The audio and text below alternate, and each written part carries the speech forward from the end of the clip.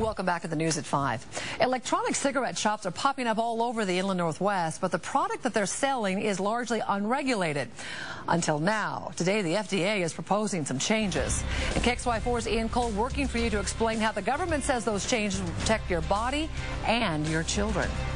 The way these e-cigs work is that it has a battery here, there's a coil up top, you put some liquid in, and then it basically delivers vapor to your mouth. The thing is, that liquid is completely unregulated. People can put whatever they want into it, even sell it online. That's one of the things the FDA wants to put a stop to. New rules and a safer product. That's what the FDA proposed this morning.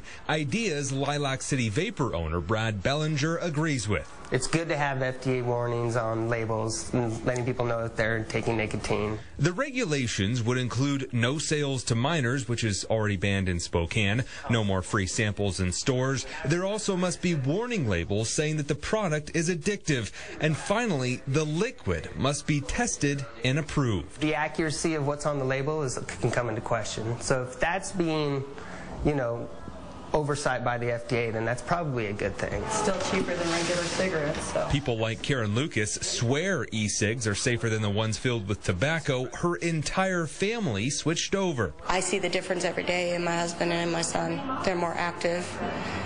They breathe better. They sleep better. But Kim Papich from the Spokane Regional Health District says the FDA has done limited studies on e-cigs, and in those studies, there was more nicotine than the manufacturer claimed and chemicals similar to tobacco cigarettes. It can be poisonous, it can be fatal. They're seeing more instances of poisonings with children and animals that are ingesting the liquid nicotine. Those initial regulations will be set after a public comment period, but Papich thinks more rules could be on the way. Cull, KXLY4 News.